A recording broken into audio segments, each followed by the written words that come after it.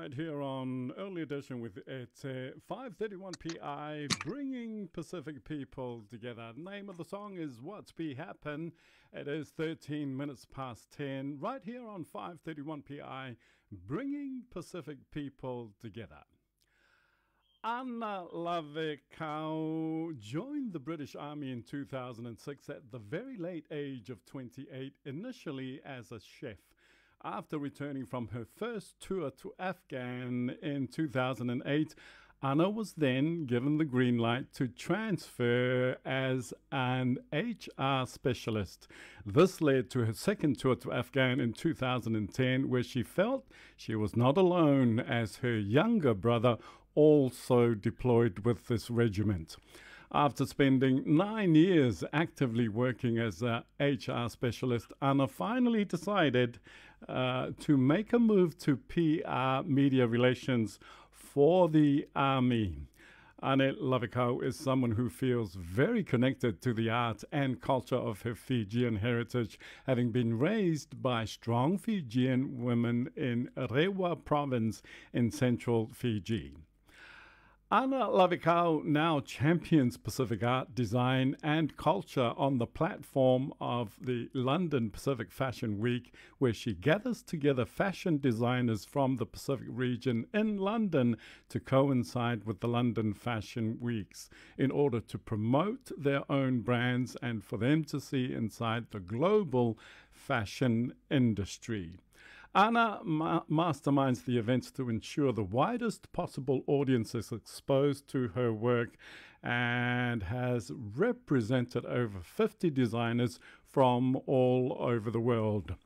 Ana Lavekau is on the line with us now via Zoom. If you are on 531 PI Facebook page, Bula Vinaka, Ana, and thank you so much for making time to have a chat with us. Bula Vinaka Ete. I hope you're well, and thank you ever so much for giving me an opportunity to share our London Pacific Fashion Week with you. Well, yes, you are coming through a bit patchy, but we are hearing enough of what you're saying for us to continue. Let's go back to the beginning. Born and raised in Fiji, did you ever think in your lifetime that you would be doing this in London? Absolutely not. I came to England because I signed up to join the army, and in my army career transition, I've always been passionate about promoting my Fijian art, particularly with Fijian dancing or meke. And then that just sort of took a high priority in terms of the extracurriculum activities that I would do outside the forces. And that actually led to an amazing opportunity to then showcase the South on our world sort of stage platform, not just promoting dance, but promoting fashion designers, artisans, painters, musicians, dancers. It's just an opportunity for any islander to say, London, I'm ready. Where do I go? This is your platform. What year was that? When did you hold that first one? My first one was in 2012. I was still serving, so it was a charity fundraiser for the Band of Brothers, as the Band of Brothers is part of the Helpful Heroes. I sent an invitation out to 10 top designers in the Pacific. I had the likes of Linda Lepo, Shona Tafia, Lynn Clarkin, all from New Zealand, Lorena Fifita. They all responded to the call out. And a couple of big names from Fiji. We've got the likes of Robert Kennedy, Papua Hoida, and Andi Koilangan were, one of the many key designers that traveled, that flew in.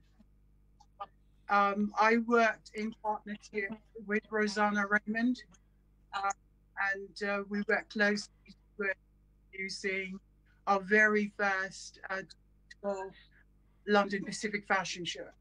Wow, 2012.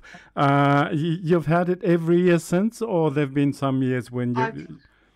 In 2013, I decided to launch my own brand.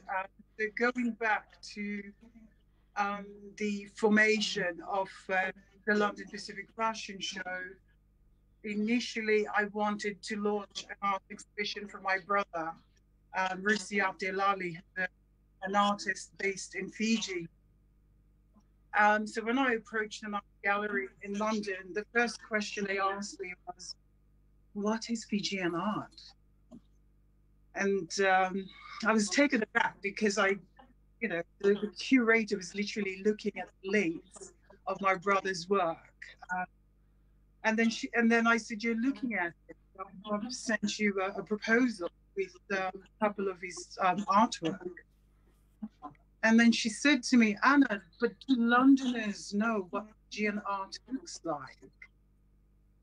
So I was taken aback by that comment. And then I realized that Londoners do not, there's not much art exposure, Pacific art exposure, Pacific dance, Pacific fashion, really. So, London is lacking a platform that speaks Pacific. And then that's when I realized they really need, I need to do something about this. And that's when I launched the London Pacific Fashion Show. Wow. And when did you have that first London Pacific Art Show? It was October the 5th. I organised and produced a one-week event. I worked in collaboration with the University of Cambridge.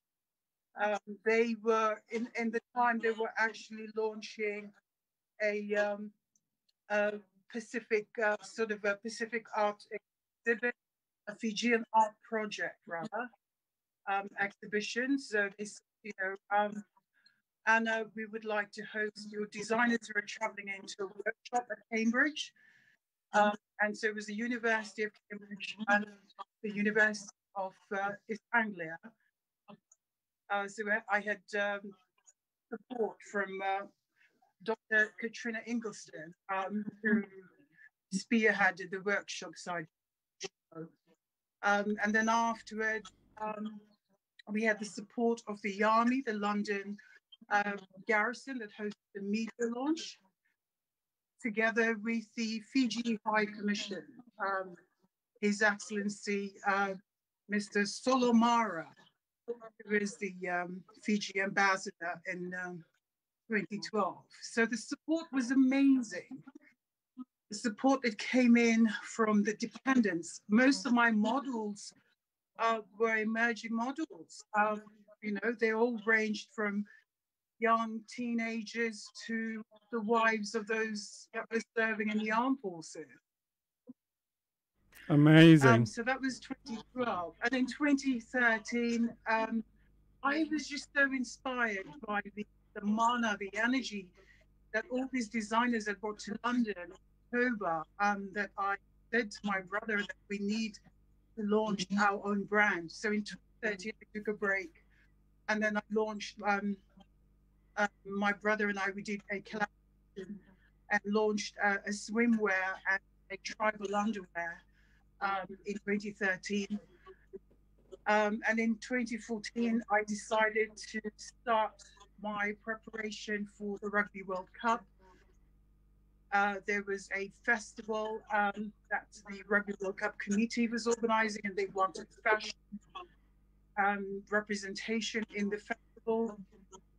So I then started to prepare the 2015 Rugby World Cup show.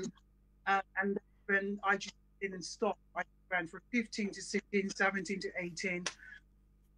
And now we're in 2021. Wow, wow, what a journey.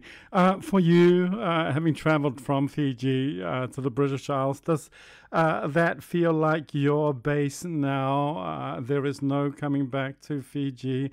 You've got to do as much as you can while you're on the ground there. Is that the drive for you now to promote as much of our Fijian and the Pacific region culturally in that space? Um, Absolutely.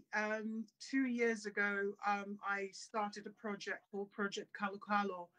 And Project Kalukalo was a project that was aimed at building a very first Fijian bure, or Fijian leaf house in the UK. The bure, the idea behind the bure was it was a cultural hub of learning where Pacific Islanders would feel that they had, a marae, a fale that they could go and work and promote their art. And it was an actual building dedicated to Pacific Islanders.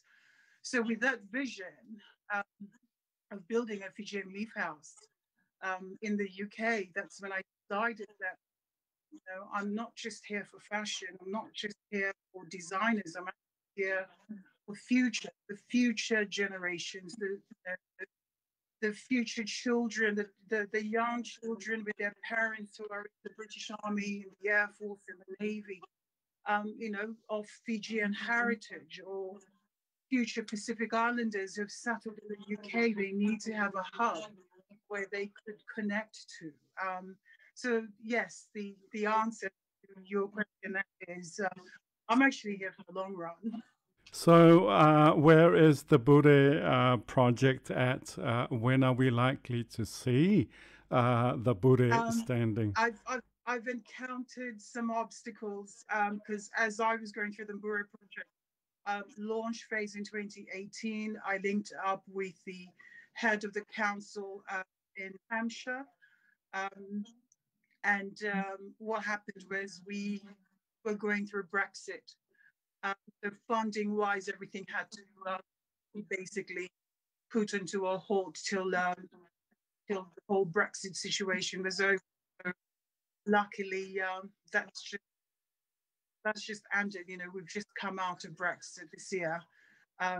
Well, last year really. So I'm waiting for COVID to slowly fade away, and then I have to jump on board, back into the game of continuing the journey with the project of the Leaf House, and obviously continue the journey with our London Pacific Fashion Week preparation.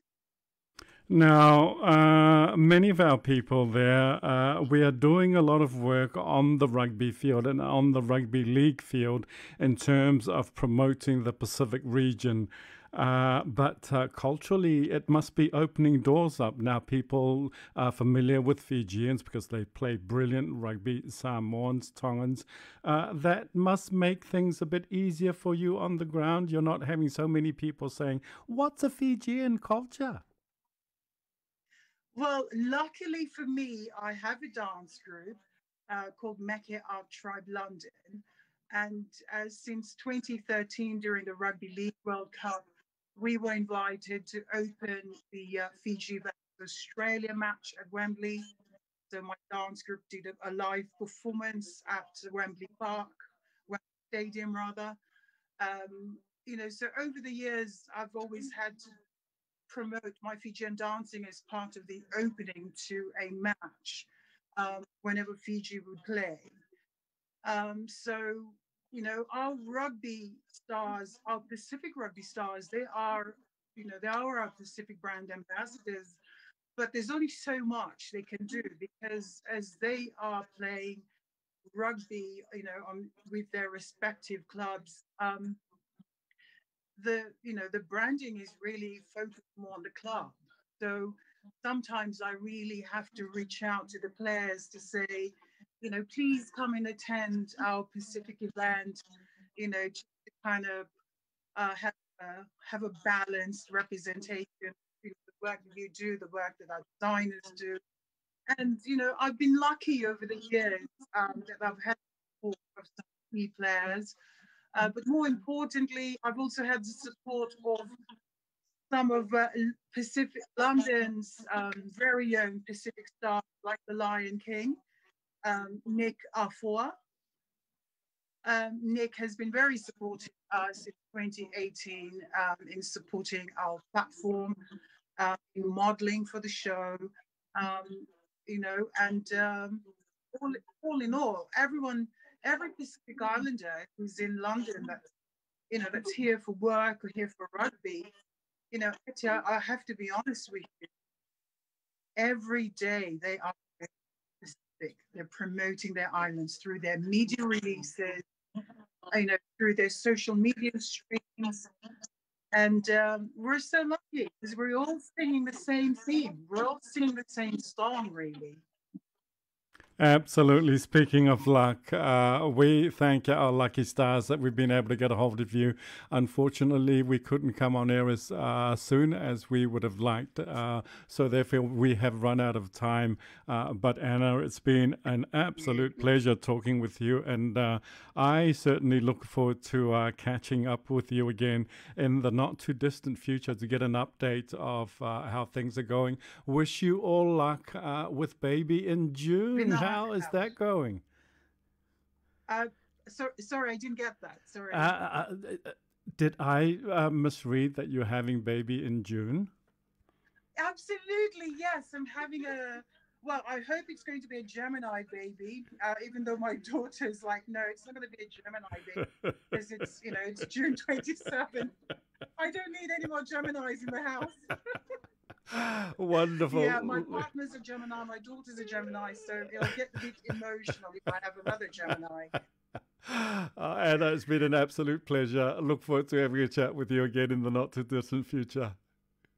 Vinaka, have a fabulous day. Vinaka indeed. That was Ana Lavekau. Originally went to Britain to join the army, but now doing so much more, doing amazing things, especially